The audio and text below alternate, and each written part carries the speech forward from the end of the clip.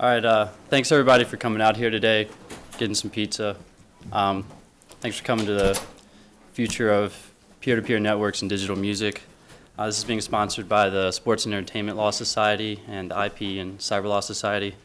SELS is a student-run organization dedicated to exploring the legal issues and career opportunities in the field of sports and entertainment law. And our panel today is going to focus on the recent Grokster decision from this summer and how this is going to impact the digital music market, copyright law, and civil liberties issues pertaining to the internet. Professor Boyle, our very own IP professor, is going to be moderating the panel discussion today.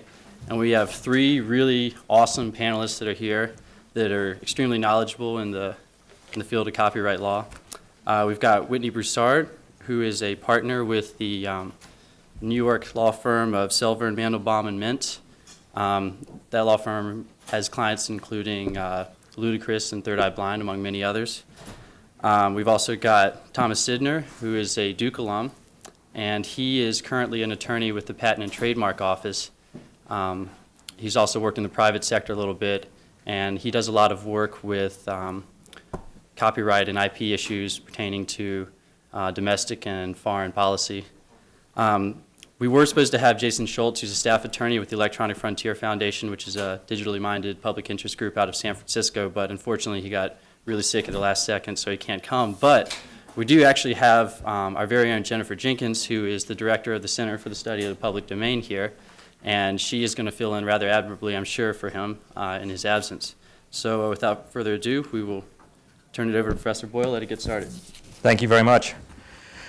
Thank you, Jackson. Thanks to everybody for coming. Thanks in particular to our panelists for coming here and being prepared to speak. It is, in fact, probably an even more impressive panel, if that's possible, than Jackson made it appear.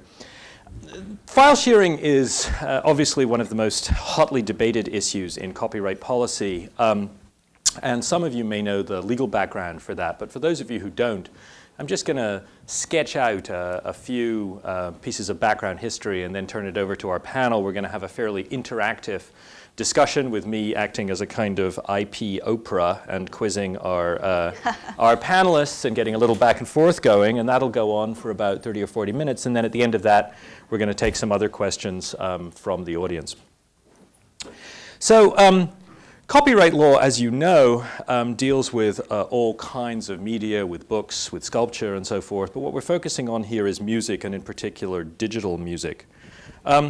Copyright law has always had a focus on the line between the permitted uses, the uses which are permitted under the Copyright Act without authorization from the copyright holder, those which are either fair uses or not covered by the copyright, not covered by the exclusive rights of the Copyright Act, Section 106 at all, and those things which are forbidden. A lot of those lines are laid down in statutes, some in case law, but their lines also depend on technology and happenstance. So it's probably good for us to start our story with a particular technology and a particular set of situations, namely the Sony case. The Sony case was the case which, for many people, set this issue up. Sony was another company that was introducing a radically new copying technology, one which the industry in question, particularly the movie industry, viewed with horror and thought was going to be the cause of great harm to the industry. And if you looked at the fair use doctrine, that set of relatively open and vague standards that are laid down in Section 107, you could have argued the Sony case very easily either way. After all, these were entire copies being made of works that are at the core of the Copyright Act, which were being presented commercially by their original presenters, and which were now being copied by people using the Sony VCR. The difficulty there was, of course, that Sony wasn't directly infringing. They weren't the ones doing the copying. That was being done by the people who bought Sony tape recorders. There were many of them. They were dispersed. It would be inefficient or perhaps counterproductive for the movie companies to go after them.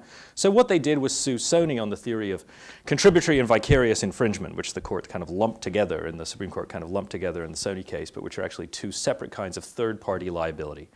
The key here is, when should someone be liable for infringing acts committed by another?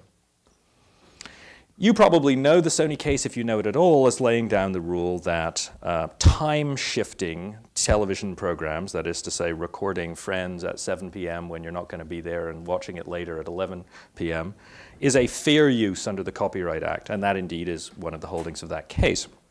But more importantly was what the court said in the Sony case. The court there said, what we're dealing with here is a question of how large the monopoly granted by copyright is to be and whether or not it reaches this new technology. And the court was actually quite hard on the Court of Appeals, the Ninth Circuit, in saying that they were mistakenly expanding copyright so as to give the media companies, the content companies, control over this new technology. They were going to allow them, because of their content, which they believed to be at risk, to control this new technology. And the court laid down the rule in Sony, which saying that where a device, a product, is capable of substantial non-infringing uses, sometimes the court says substantial non-infringing uses, sometimes commercially substantial non-infringing uses, in those situations, you cannot be liable for contributory or vicarious copyright infringement. That case sat there for a while with people thinking it was very interesting. There's certainly a flourishing consumer electronics industry that builds up in the wake of the Sony case, which some people think happened partly because companies had a nice safe harbor in which they knew they could develop. On the other hand, it turned out the content companies found ways to deal with Sony. They actually did pretty well out of that particular technology, both renting tapes and developing technical protection measures such as Macrovision. And the whole thing went along very happily until the rise of the World Wide Web, and in particular the rise of peer-to-peer file sharing systems, of which the best known is Napster, and the one that we're going to talk about today is Grokster.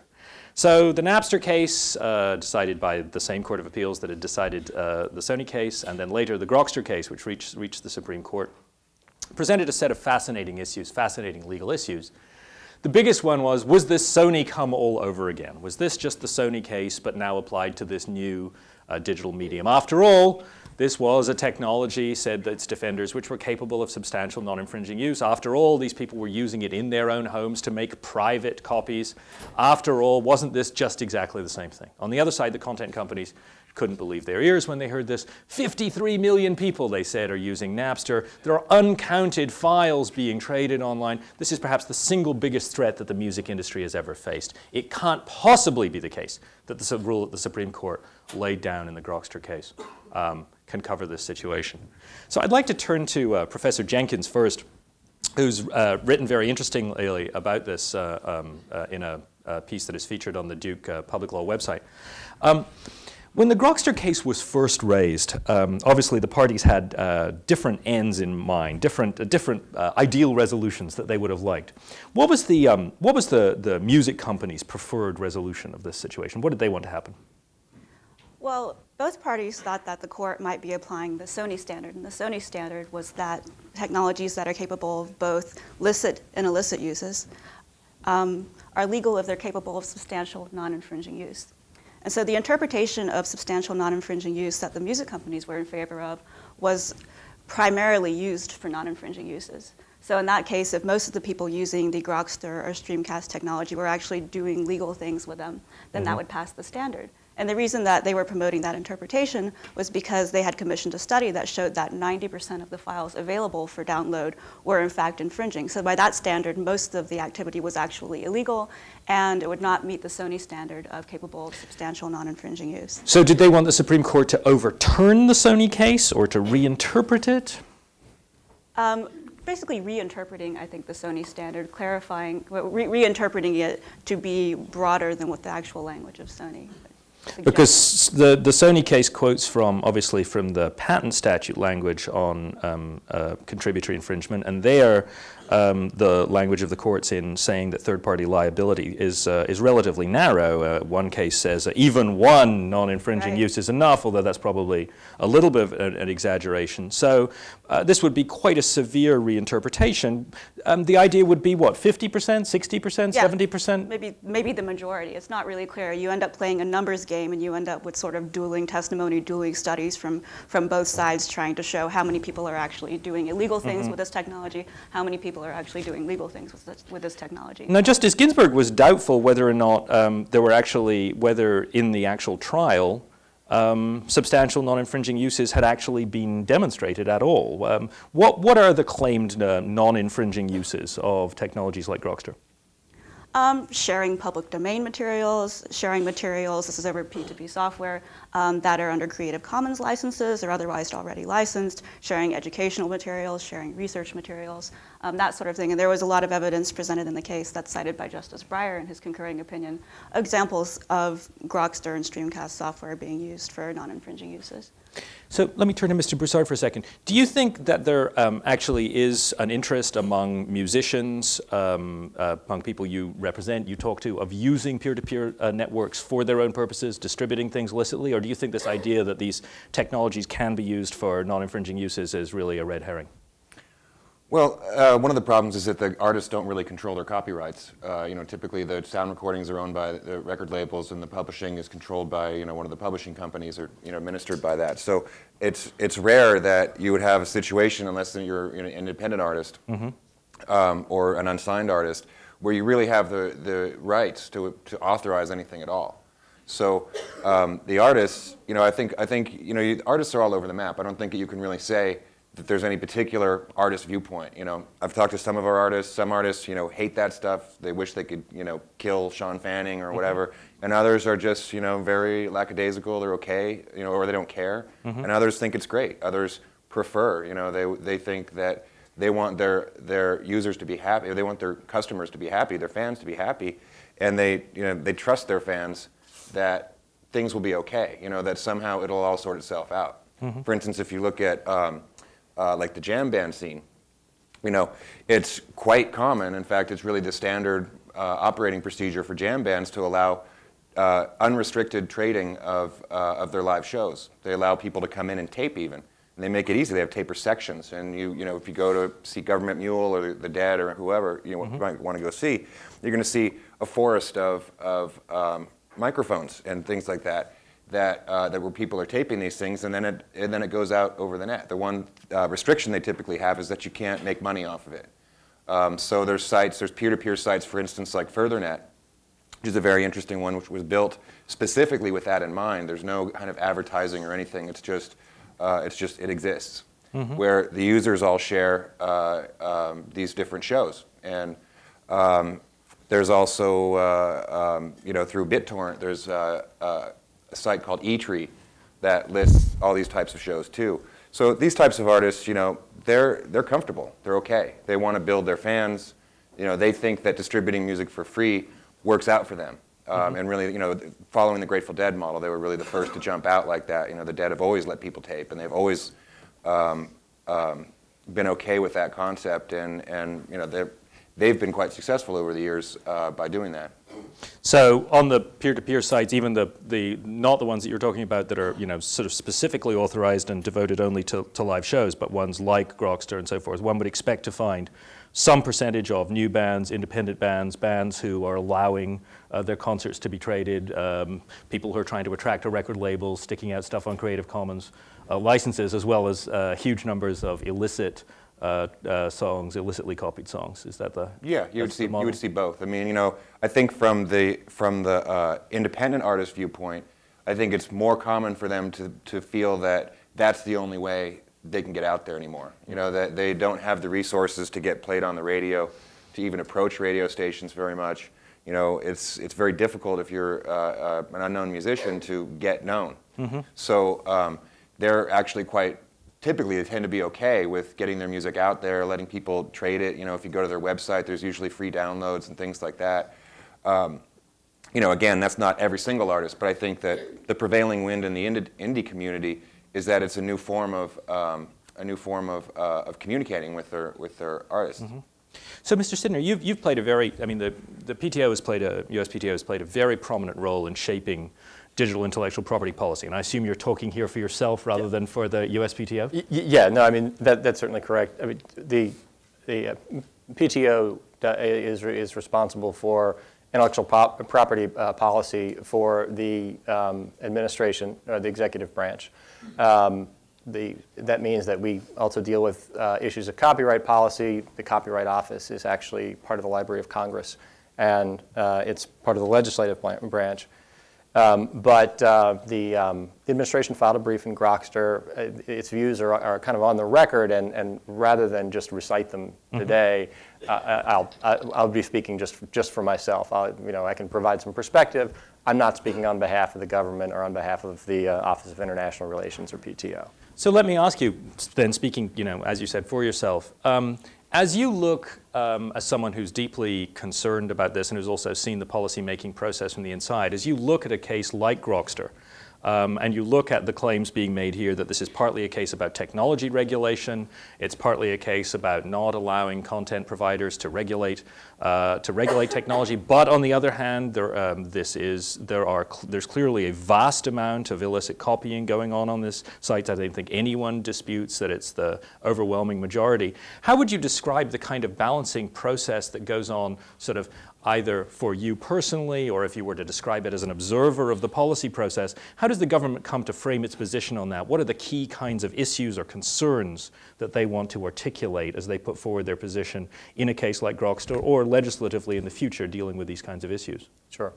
I think the one key concern is obviously that when we're talking about copyrights, we're talking about an intellectual property right, it's a private property right.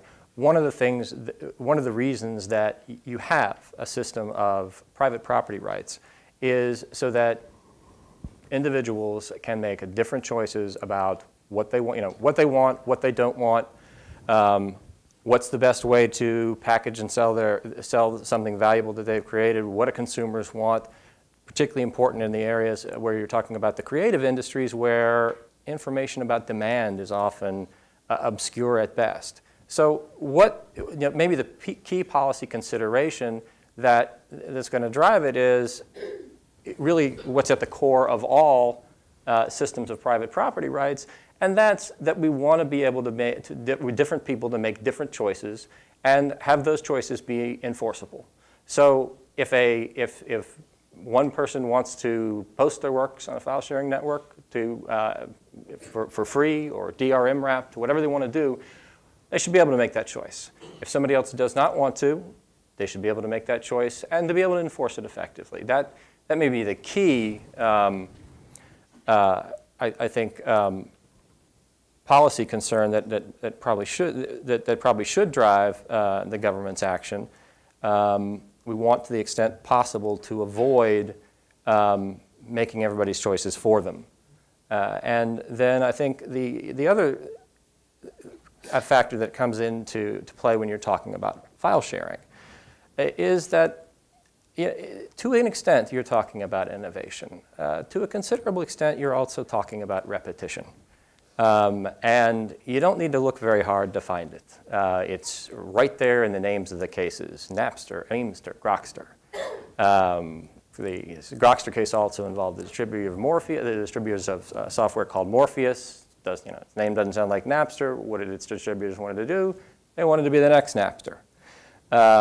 So you can see this sort of repetitive quality running through the litigation. In the Grokster litigation, the district court talks about how the software at issue is, conceptually analogous to the Napster system, and that I think also shaped policy to an extent because we know a little bit about what the concept was that drove the Napster system. It was copyright piracy. No ifs, no ands, no buts. Four-step business plan behind Napster. Step one, it's all in the district court opinion in Napster. Step one, increased demand for infringement. Distribute software, makes pirated music readily available, increases demand for it. Step two, use that to build a huge user base. Step three, monetize the user base so you can make money off of it. Step four, use the profits and your huge user base as leverage to attempt to take over the music industry. So maybe I can just cut you off because I want to make sure we keep the sort of back and forth going. Now, you raised 2 points that I think are crucial. The first is the idea of private property rights as fundamentally about making choices. Both choices for artists. What kind of music am I going to make, and do people want to buy it? Do they want to listen to it? Choices by consumers and so forth. And that part of that choice enhancing framework is about as you say, applying the private property rights is actually about enforcing them. But of course, the question here was about what were those private property rights. That was the issue in Grokster. Did the private property right, did the copyright, obviously there are both similarities and differences between intellectual property and other property rights, did the copyright include within the bundle of rights that you learn about in every property law class or every intellectual property law class?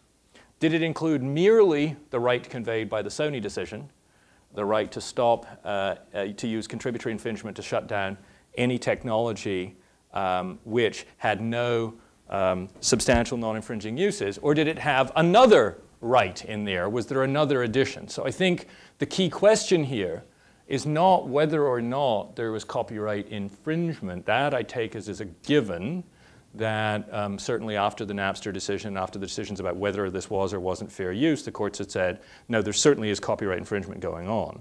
That, I think, is not the question. The question is, as against a third party, do you have the Sony right in your bundle alone? Do you have a broader right? And if so, what does it look like? So let me turn back to Professor Jenkins, because I asked him, yeah. I have a question on something that Tom was talking about, his first point, if you wouldn't mind me asking. Yeah, Tom, you were talking about control with respect to copyrights. You know, the right to authorize copies, the right to authorize public performances, things like that. Yep. You know, as you know, and I'm sure a lot of people here know, there's really two copyrights that are implicated in music typically. There's the copyright in the musical composition, which is the words in music, and then there's a copyright in the recorded performance, the sound recording copyright. Now, with respect to the issue of control, can you explain perhaps why the rules are so different for those two copyrights? And what I mean is that when we're talking about control, if you're talking about the musical composition, the publisher or the copyright owner for a musical composition really doesn't have the right to control who makes a copy of their recording. Makes a copy of their song by virtue of making records out of it. Because there's a compulsory license that's been passed, of course, been part of a legal background for about 100 years now, that says that as long as you pay this rate, you can record anybody's song you want. You don't have to get permission, you just have to pay them. And then with respect to the public performances, all those public performances are typically licensed through ASCAP or BMI or CSAC. And certainly with respect to ASCAP and BMI, that licensing is governed by consent decrees from the Department of Justice that mandate that ASCAP and BMI have to issue a license for public performances if you request one. And they also say that those licenses have to be on fair terms. They have to be on equal terms with similarly situated licensees. Why is it that with the musical composition, so much of the control is not part of it? Why is it more about remuneration?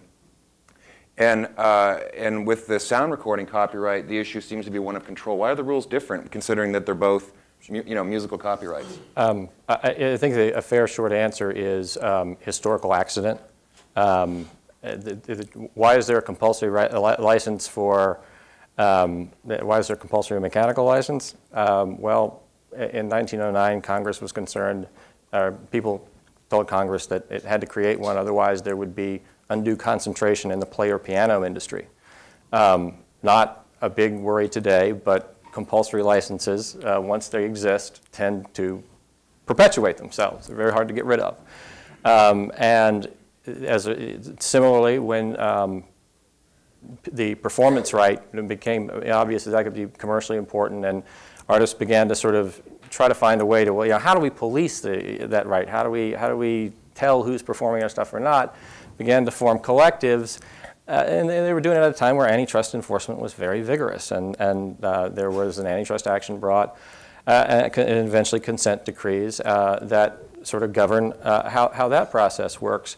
And it's an interesting development because one of the reasons that, both of these restraints were imposed with the best of intentions. They really were. People who people meant to do the right thing.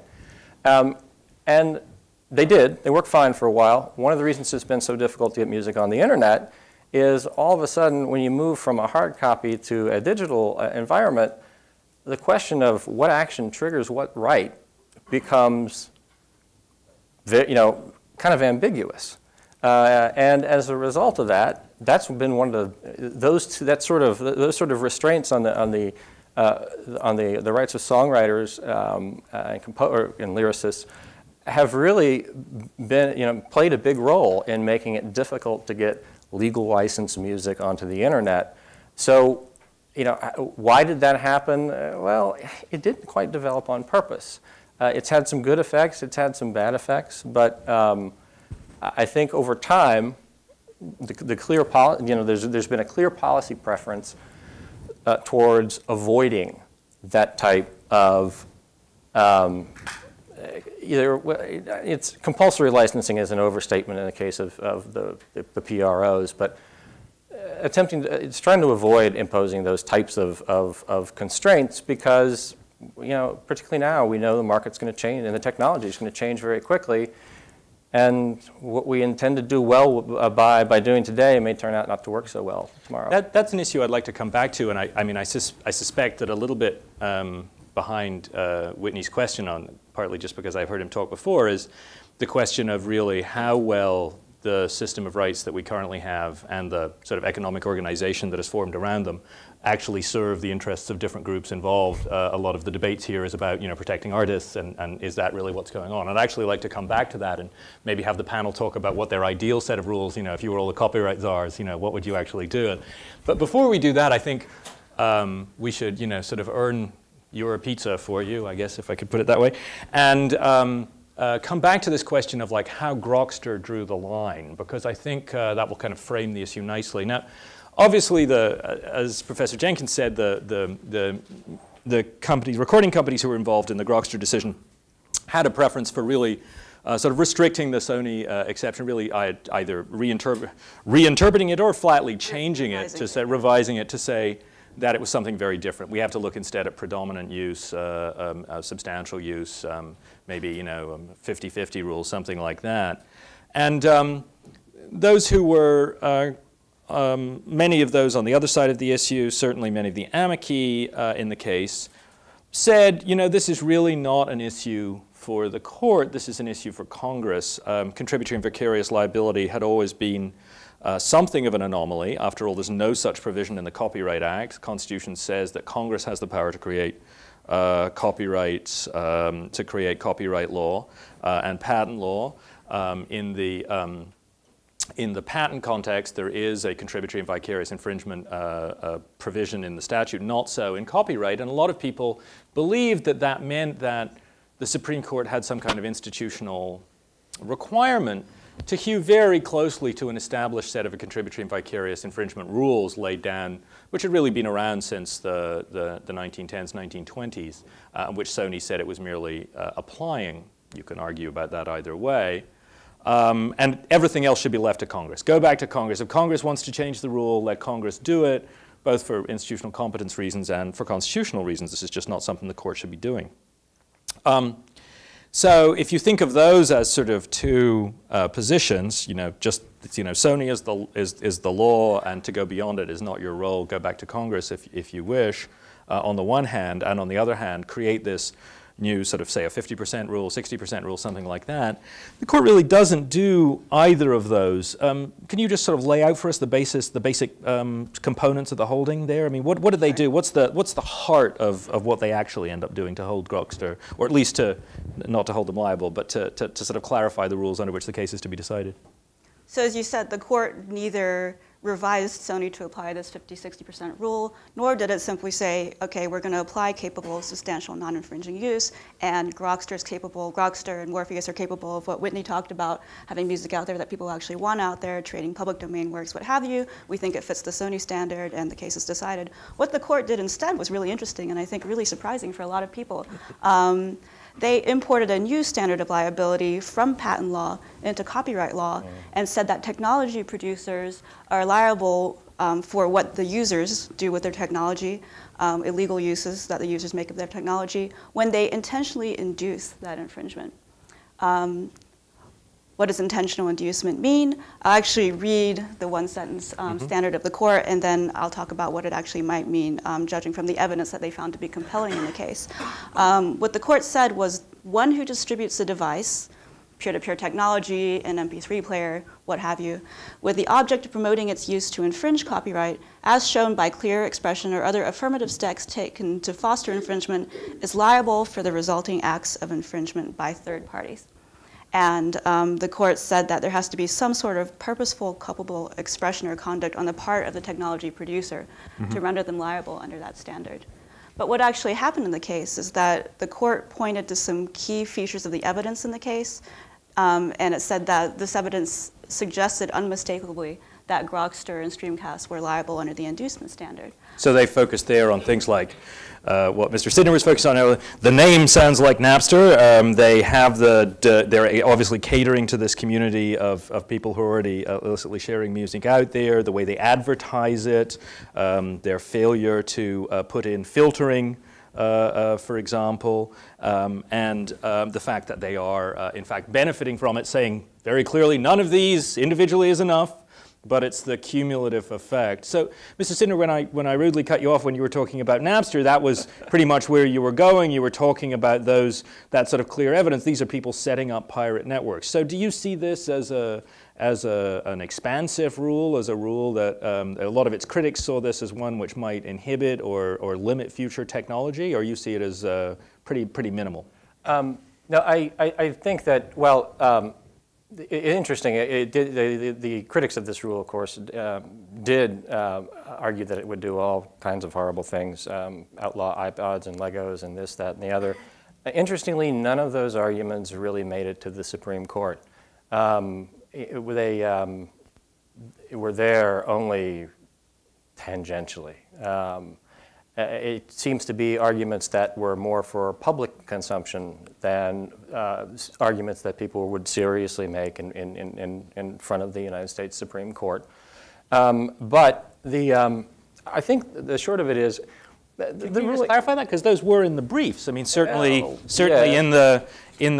both in the briefs of the parties and certainly in the amici brief. I mean, there were, as you know, many amici briefs, but almost all of them debated those issues, either claiming that this would be technology harming. Indeed, I would say that was perhaps the predominant area of argument in the briefs, or saying, as you were saying, that actually the effects of any of the various proposed enlargements or interpretations of the rules would have minimal effect on technology. I have to disagree. There was a lot of discussion in the amicus briefs about, revising, reopening Sony, causing, having potentially technology damping effects.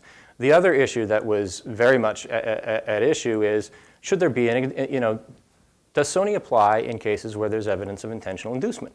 Is it relevant at all in a case like that? And there, the question of, can you have what would an inducement rule do? Very, very little discussion. The potential harm arising from that. There is a little bit in some of the amicus briefs, very minimal. I was actually So you mean specifically surprised. On the intentional inducement argument? That's right. But as far as, what does the rule mean? Is it broad? I think, what are its implications? A couple things. Number one, for everybody in this room, it has no implications whatsoever. None. The short of it is, for you and me, it's always been clear that if we intentionally induce someone else to infringe copyrights, we could be liable, either civilly or criminally. Has been the prevailing legal standard for some time. So for us, no effects at all. The law hasn't really changed. The only people for whom it might have arguably changed would be people who distribute copying devices and can thus potentially assert the Sony defense, capacity for substantial non-infringing use. That was sort of the issue. Does the same rule apply to them? And there, I think, what will be the consequences of acknowledging that actually the rule is the same for them too? I think there will be that they should be fairly minimal, because the interesting thing about the Grokster case is that even as to that group of persons, distributors of copying devices, there is no conduct that was legal before Grokster that is illegal after Grokster. The only difference is, before Grokster, at least if you were in the Ninth Circuit, If you were a distributor of copying devices and you intentionally induced copyright infringement, you would have had to have been criminally prosecuted. They would have had to, if they wanted to punish your conduct, you would have had to have been put in jail. The Ninth Circuit said you couldn't impose civil liability just based upon the distributor's intent. But the interesting consequence of that, and there are really two. One is that even with the change, with the Ninth Circuit getting reversed, and now the only thing that's changed is, well, now it's clear you can be held civilly liable too. Look, can I push you a little bit on that? Sure. Because Tell you what, actually, I think I can back it up with pretty clearly. Well, but let's. So I certainly agree with you that there was intentional inducement liability on the books. But I think the question instead is, as we all know, the fact that something exists, the question of whether or not it's going to be implied to a particular range of conduct are two very different things. Sure. So let's think of an example now. People use the example of the iPod. In fact, Professor Jenkins, in her article, sort of nicely fleshes some of this out, and I'd like to sort of push you a little bit with that. So you gave some reasons why, at its inception, the iPod would not seem to be the unquestioned, paradigm of all that is digitally good that it now is, but actually, at its inception, before we all came to love it and know it as we did, that it's actually not so clear that that technology escapes the Grokster standard. This is the question of chill. How broad is this? Might legitimate activities be undermined? Can you take us through your reasoning there? Okay, I'll say two things. First, yes, let me channel EFF, which is part of my position here, and they actually have made this argument as well. But let's hypothesize about whether iPod would pass the Grokster standard. So first of all, the court in Grokster thought it was important that Grokster had conceived and marketed itself essentially as the next Napster. They went after old Napster users. Their name has the suffix "ster" in it, and Napster had already been found illegal. So it was a sort of tainted advertising and marketing campaign. Well, Apple's slogan is "Rip, Mix, and Burn," right? Which could also be seen as sort of tainted advertising. Another thing that the court found noteworthy was that Grokster and Streamcast had not put in mechanisms that protected against infringement. Well, the iPod uses the MP3 format, which is a favorite format of illegal file sharing. It's a more open format. They could have used a more DRM-protected format. The third thing that the Grokster court found notable was that the business model of Grokster depended upon infringement because their advertising revenues raised as more infringing material was made available. Well, arguably, the iPod has a 40 gigabyte capacity. Very few people have that much legal music in their library, and so the 40 gigabyte capacity could only be for people to store infringing music. And I was talking to some people from the music industry, and they were saying, oh, we have the statistic that 50% of the music on most people's iPods is infringing. This is terrible. So if you take those key features in the Grokster case, arguably you can say that the iPod would actually fail under each of them and would actually be illegal under the Grokster standard. But you're not seriously saying that the iPod would now be actually found illegal in court, right? Well, that's the question, is when do you actually look at the technology? The Sony standard was actually forward-looking because when new technologies come out, the iPod or whatever, you can't actually realize their potential immediately. You can't realize the markets that grow around them, what people are going to be doing with them. And so the idea with a forward-looking standard, like capable of substantial non-infringing uses, is that you actually allow new disruptive technologies the breathing space to develop and find out what they're actually going to be used for. And that's what happened with the VCR. When the Sony case was filed against the VCR, the movie industry thought it was actually going to be really harmful when we all know now that the VCR has turned out to benefit both consumers and the industry itself. 50% of their profits, or the majority of their profits, I think, come from video rentals. Or did until. And so the idea is that you need some sort of standard. If you want to safeguard innovation and technology, you need some sort of standard that actually allows technologies like the iPod, like CD burners, like the VCR, time to develop, and instead of stomping them out just at their inception. And I'll borrow what you said, instead of stomping out the butterflies with the roaches, stomping out all technologies, you need to give them some breathing space and allow copyright to be a sort of incubator for technological process.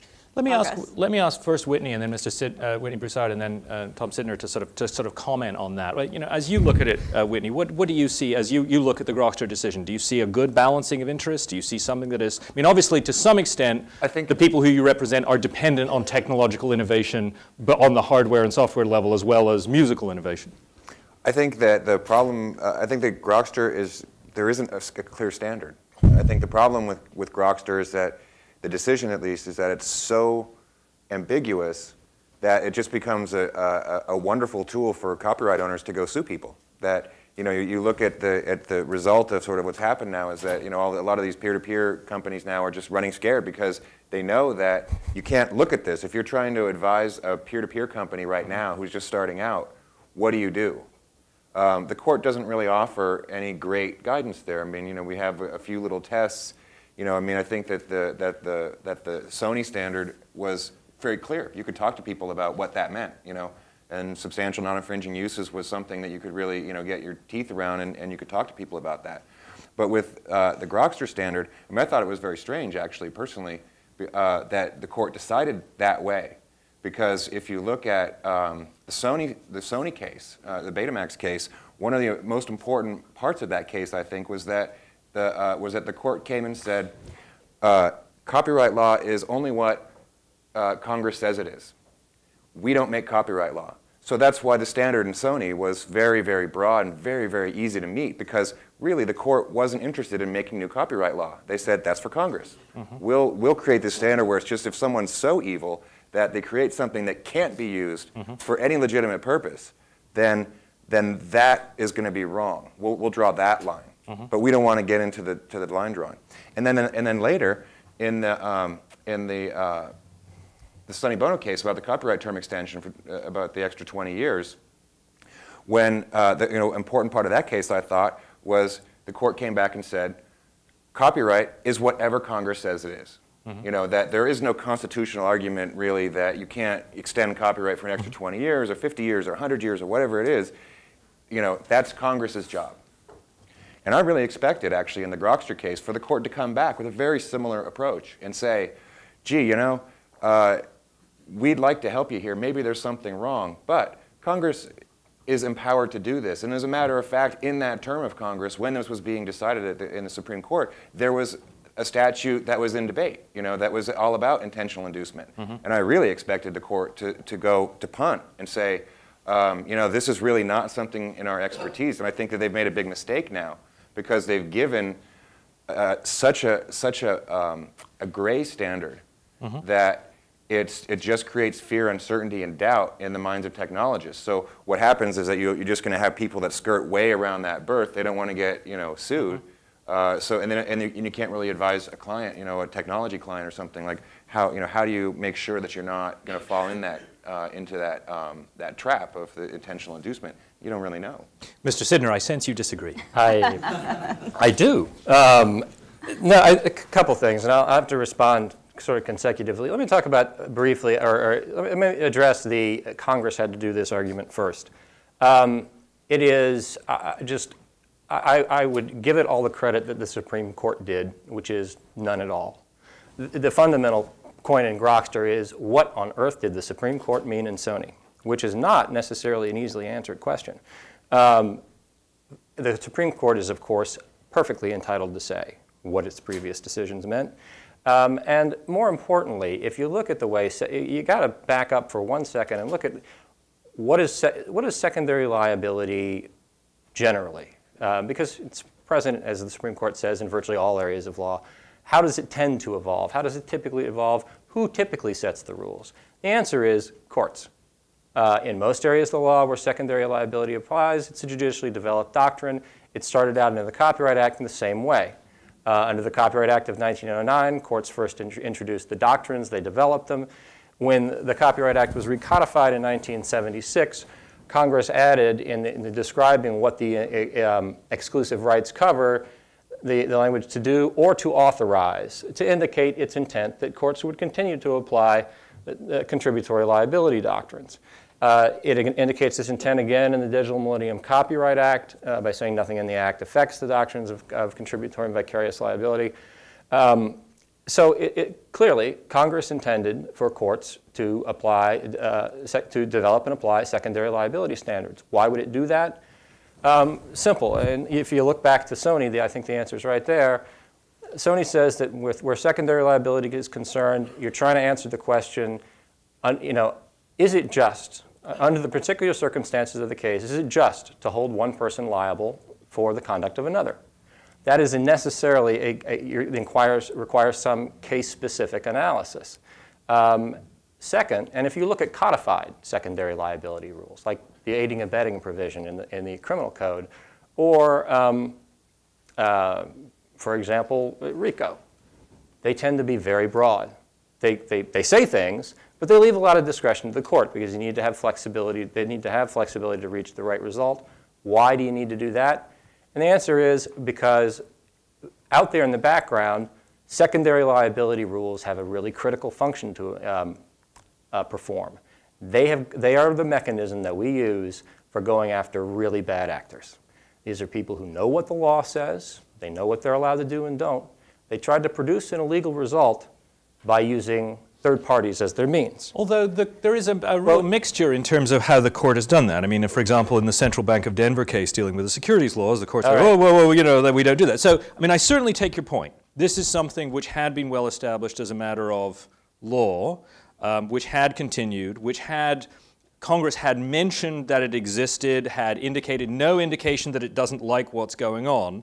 It seems to me that we can, and I think we've got actually a nicely developed disagreement here. One side said Congress was agreeing with the very narrowly drawn vision in Sony. Another side says what had happened was Congress had actually delegated this to the courts, as it does in lots of other areas, and the courts were the ones to develop it. I think we can go back and forward on that. I think we'll probably, I think we'll generate some heat. I'm not sure if we'll develop the positions better than they've been very articulately stated already by each of you. I'd like to, if we can, because we have... I really need to finish this one. I really do.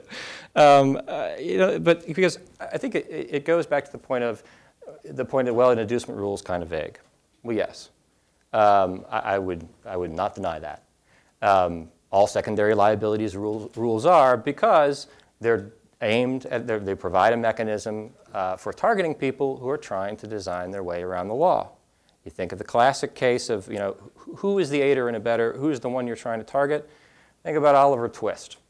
The Fences, Bill Sykes, partner Fagan, they make money selling stolen goods, selling goods that have been stolen by a gang of child thieves that they've recruited and trained.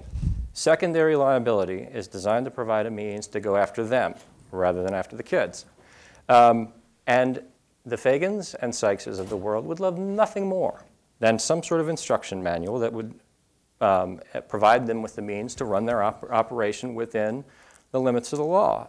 And one of the problems we had is that to the extent that Sony did provide a bright line rule, services like Napster made an absolute mockery of it. They showed that a bright line rule was going to be abused and had been abused, and that was the problem. But copyright owners seem to like suing children. They've done it like 25,000 times. Well, this would be a great one to go on, but I really want to get to one. There's one key thing that I think we have to get to before the end of the panel, and we could certainly debate that one endlessly. It's the question of how this system should be designed, because we've talked a lot. I think you've heard two different views on a number of things. To what extent is this about, child thieves on one side and virtuous property owners on the other hand, as opposed to what extent is this about how much of the surplus produced by digital media is held by consumers, how much by hardware companies, how much by content providers, right? There are many ways to describe the issue that is going on here. What I'd like to get to, though, is the question of, as Mr. Sydnor rightly pointed out, there's a lot in the Copyright Act that has grown, through accretion. The historical circumstances, the technologies have shaped, have given us a set of rules. But supposing we stepped back from it and we were trying to design a system which promoted the progress, what kind of system would we look to? And in particular, how would we or should we change the rules, focusing on digital media, because that's our issue, to protect, encourage artists in a wider way? Are we doing that right now? Is that the passage we're on? Is the answer the Induce Act, the Hollings Bill, the Berman Bill, DRM?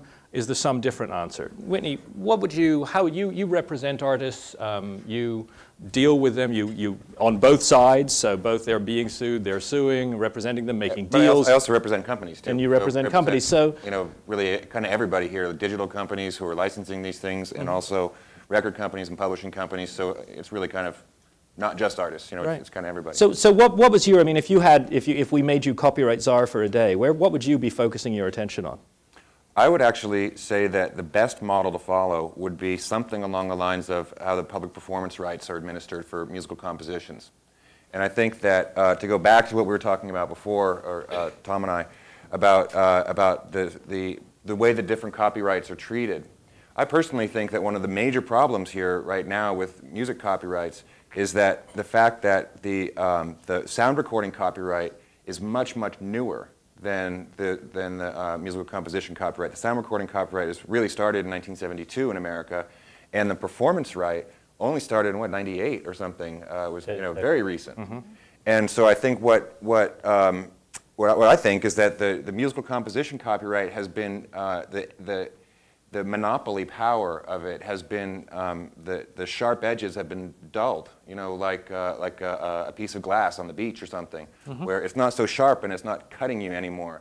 Because what it does is it lets anyone who wants to record a song. Mm-hmm. It lets anyone who wants to have a public performance of a song have a public performance. I would wonder, hypothetically, what happened if what would Tom want? How would Tom want things to work if radio was invented today? Mm-hmm. And if it was invented today, how would that get licensed? Mm-hmm. It's a mess. I mean, I can tell you from great experience that musical composition copyrights, finding out who owns them, mm-hmm. and contacting the licensor, mm-hmm. and getting them. If you're dealing with any great number of copyrights, like I'm working on a project where we're licensing about 250,000 copyrights. Mm-hmm. It's taken years, and massive legal fees, which mm-hmm. is great for us, but not great for culture, and we can move on to do more interesting things. I mean, I think that the way that the PROs work with the consent decrees, mm-hmm. Basically requiring that there's a license. A license has to be granted if somebody wants it, and that the license has to be on non-discriminatory terms. Mm-hmm. And any copyright owner who wants to be included in that license has to be allowed to be included. There's no boys club here or anything mm-hmm. like that. You can get in there and do that. I think that sort of structure for the sound recording copyright as well, at least with respect to public performances, would be fantastic, and it would enable a lot of different things. And I think as an aside here, well, not really an aside, as an essential point here, I think that the view of what's actually occurring on the net is generally not understood correctly as a matter of copyright law. Mm. I believe that what's happening when you have say a peer-to-peer system, what happens is you read in the press all the time, and you even see it in cases where they talk about distributing copies. Copies aren't being distributed, not in a copyright sense. The right to distribute is the right to distribute copies and phonorecords. And if you look at the definitions, copies and phonorecords are physical things. They move. It's this. What's actually happening in a peer-to-peer system is that the one peer is making public performances, and the other peer is making copies. And so when you look at it that way, you really see, or at least I think, that what we're really talking about here is not the unauthorized distribution of copies. Mm-hmm. It's the unauthorized public performance of these works. And I think that when you see it that way, now you can look back at how that public performance problem has been solved before. And that's where I think you get, that the way that ASCAP and BMI works is extremely efficient. Look at all the broadcasters out there. There's, cable everywhere. Mm-hmm. There's, so really cut down on the transaction costs, make it simpler. Let's very quickly see if we can get responses from Professor Jenkins and Mr. Sydnor on sort of changes that you would like to see. And then, Jackson, how long do we have? We've got another 10, 15 minutes. Okay. and then we'll have a brief conversation for the audience. So if you can, I realize revamping copyright law is not easily kept to a minute or so, but if you can give me your quick takeaway soundbites, Professor Jenkins? Solution to the P2P problem in 5 words or yes. I agree with Whitney in terms of the broad concept that some sort of streamlined licensing scheme that gets the money from the people who want to use music to the money to the people who hold rights in the music is the kind of solution, is a good idea and a good solution. So the question is, what are the nuts and bolts of that going to look like? Mm-hmm. And it's extremely complicated. I'm not going to summarize it all, but there are a number of very interesting proposals out there, ranging from a sort of levy system that would actually tax things that you use to download, so your MP3 player or your ISP connection or whatever, and take money that way and give it to the rights holders on the basis of popularity. There are other proposals that are sort of voluntary collective licensing proposals where if people want to opt in and use music legally, they can pay their monthly fee and that music gets distributed. And so the devil is in the details, and there are a lot of really interesting proposals out there from EFF, from Harvard's Professor Terry Fisher, various other people that I commend to you, and that's another interesting issue. But I agree in larger concept with Whitney that some sort of streamlined licensing mechanism that is fair, non-discriminatory, one-stop shop on the part of users, so that you know what to do, you and I who want to use. So you're dealing with it on the demand side rather than on the demand side, side. rather than having to cut through the tangle of rights that we've been describing. Mr. Sydnor? Basically the argument is essentially, well, gosh, we imposed a bunch of restraints on the utilization of private property rights, and it's made such a mess that we should do it again and do it more. I don't buy that. I think to a certain, I mean, these proposals tend to sound good, and when you hear them. Let's just make them give me all the music I want at a price that somebody says is fair. But, to really answer them fully, you have to go back in, and I urge everybody to do this because they're just not going to have time today. Go back and look carefully. There was a huge debate about these issues in the middle of the last century about whether it's really a good idea to give people private property rights and force them to compete in a market where, gosh, you got to get somebody's permission to use something valuable that they've created. That debate was had.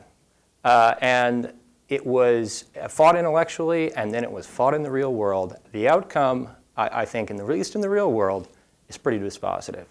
And the notion that, having worked in the government, the notion that you really want the government basically taxing your technology, monitoring your use of expressive works. These schemes require the government to watch you, right?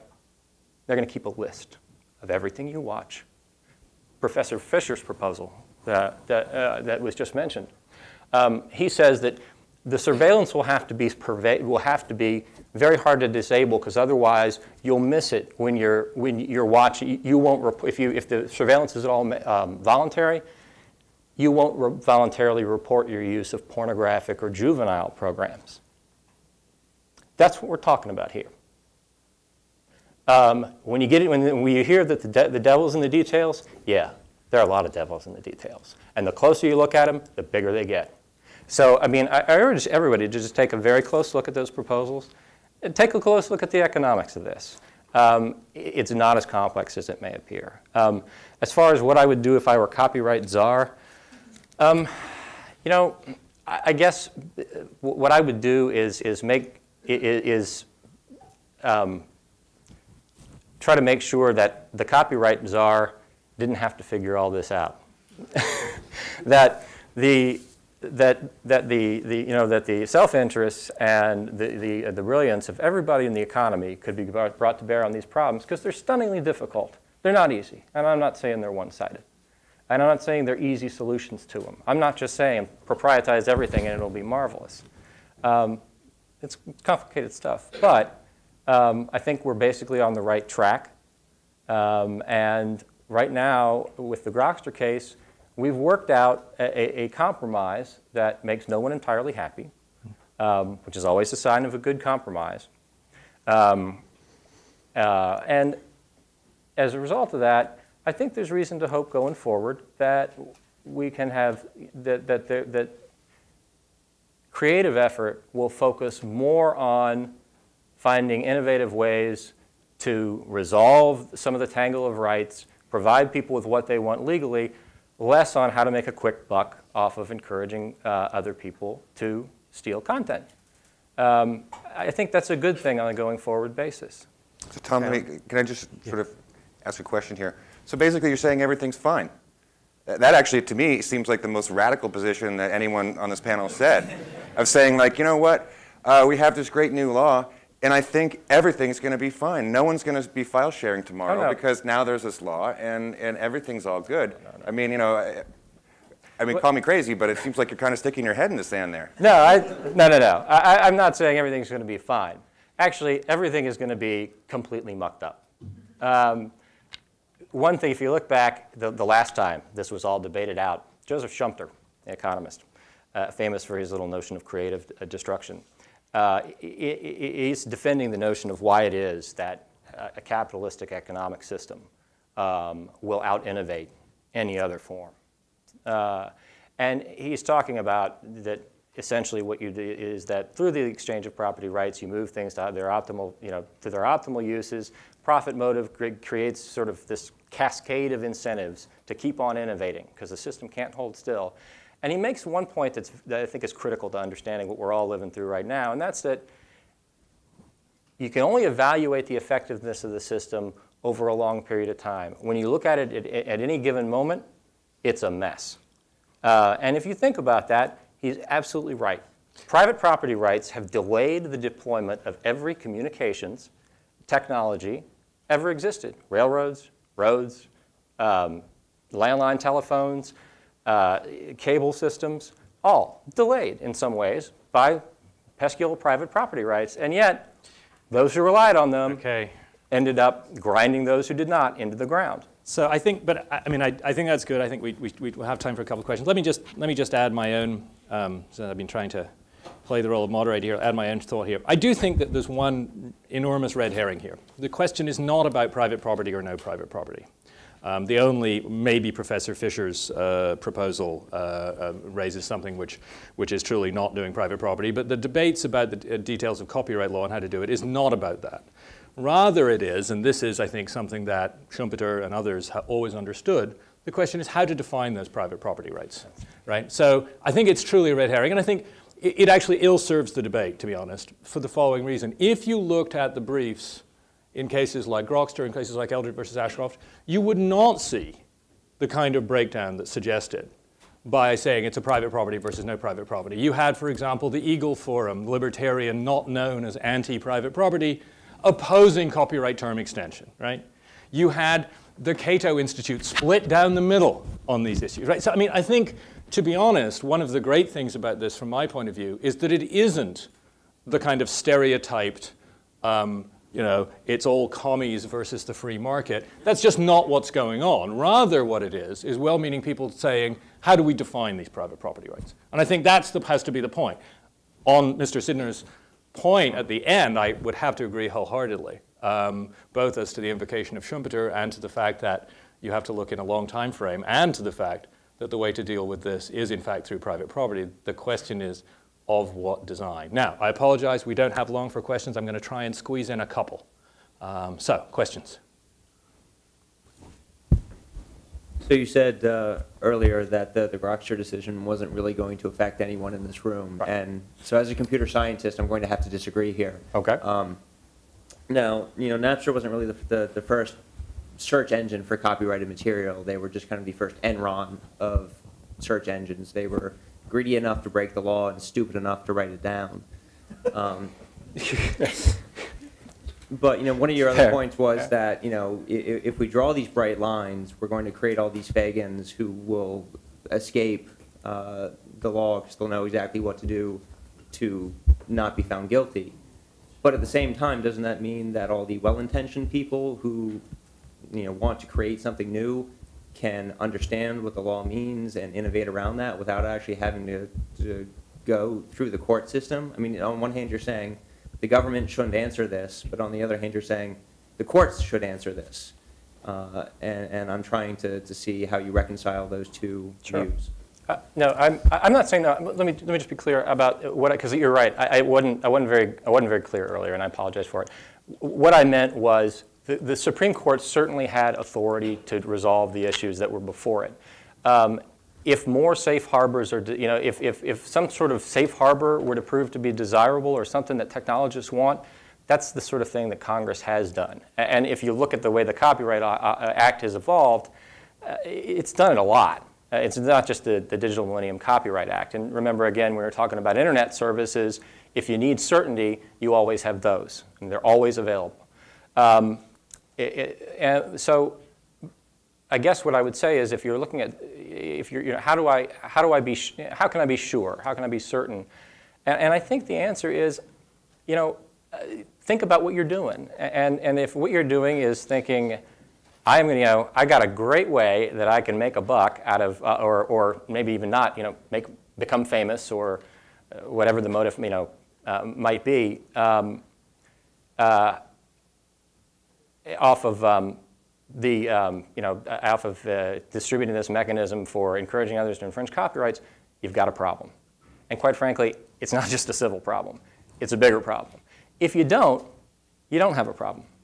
And I realize that is not an entirely satisfying answer, and yes, theoretically you have to litigate it, but the truth of the matter is it's a choice between doing it that way or letting the bad guys go. And a lot of people thought that was the right answer. I guess my point is that this Grokster takes kind of a naive view of the technology industry, where the standard is if you distribute something with the intent to infringe, then the producers are liable. But in today's software industry, the producers aren't always the same as the distributors. IBM distributes Linux and a whole bunch of other open source software. So if I contribute to open source software and then somewhere down the line somebody does something stupid with it and says, look, infringe copyright with this great new tool, then why am I going to be held liable to that? Or am I going to be held liable to that? I don't think the court standard says that I should be. No, I don't think you would be, because one of the things that is pretty clear is that secondary liability is a doctrine that's designed to allow you to go after kind of the first bad actor. You don't get to go back all the way up. Judge Patel talks about this in the aftermath of the Napster case. No tertiary liability. You don't get to back all the way up the chain of commerce and get people who probably didn't intend to do anything. Although I would point out actually that Bertelsmann's getting sued for, the investors in Napster are getting sued. So that seems to me to be sort of a level of tertiary liability. No, that's because the argument there is that they actually took over that they were actually managing Napster while it was infringing. The argument that they could be held liable simply for investing in it, that was rejected. Yeah. One more at the back. Yeah, Nick. Is there a joint several liability for this secondary liability? So would you get Grokster suing its users to recoup as a cost shifting? I mean, is that what's going on, or would that be barred to then sue the individual users that are the direct sue their own users? Well, yeah, that have made Grokster liable because these are the direct infringers. Is there a system of joint and several liability? Yeah, there is. I mean, so are we really talking about, bringing persons guilty, or are we talking about cost shifting when the court created when the court came down with Grokster decision? But yeah, I mean, remember that to win that case, Grokster's got to show that the users are worse than it. Not an easy showing under these circumstances. It is theoretically. Yeah, you're right. Theoretically, it's a problem. And if, for example, there were some utterly innocent party that were to be swept in under an inducement theory because the bad act of its users, theoretically, it would have a right, I think.